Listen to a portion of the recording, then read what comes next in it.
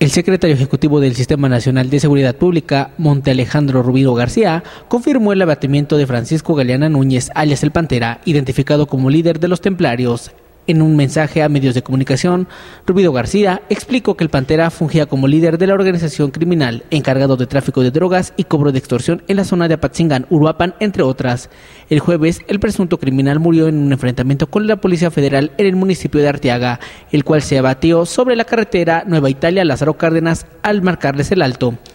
Resultaron abatidos un hombre y una mujer más. 2 elementos federales de seguridad están heridos por esquirlas de granada. El funcionario destacó que los hechos son producidos en las labores de inteligencia y derivan una serie de detenciones previas que permitieron ubicar al delincuente. Fue mostrado a medios de comunicación un comparativo de imágenes del Pantera, una del 2009 cuando ingresó al penal de Uruapan y otra en el cuerpo abatido. Ambas se destaca el mismo tatuaje de una pantera que llevaba en la espalda. Monte Alejandro Rubido García precisó que en abril de 2013 se efectuó un operativo en Uruapan donde fueron abatidos 5 personas ligadas al Pantera. Dijo, de ellos se derivó la información correcta de la presunta muerte de este líder criminal. La Procuraduría General de la República informó que fue asegurada la empresa Oceanografía SADCB y quedó bajo resguardo del sistema de aseguramiento y enajenación de bienes. En conferencia de prensa, el procurador José Murillo Caram informó que la dependencia inició una investigación por fraude a petición de Banamex, por la cual fueron asegurados los bienes de la empresa Oceanografía SA. También aseguraron la información de contables y los bienes que puedan servir para recuperar los recursos desviados, cuyo monto se desconoce, además de garantizar las fuentes, agregó. Citigroup informó que descubrió un fraude en su unidad de México, lo que llevó a investigar la ganancia neta del 2013 en $235 millones. La Agencia de Investigación Criminal de la PGR le aseguró a Joaquín Guzmán Loera, el Chapo Guzmán, y a los integrantes del Cártel del Pacífico 43 vehículos, 19 de ellos tienen alto blindaje, durante los operativos realizados por las fuerzas federales en Sinaloa.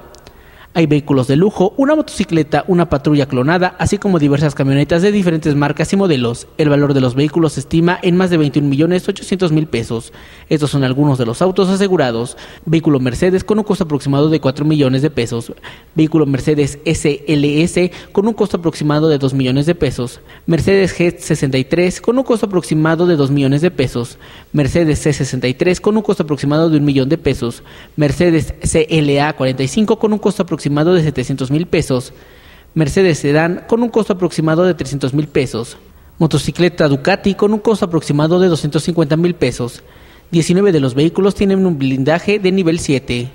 Son vehículos que pueden soportar ataques de armas AK-47 y R-15, así como granadas, ataques con explosivos y disparos de armas de largo alcance.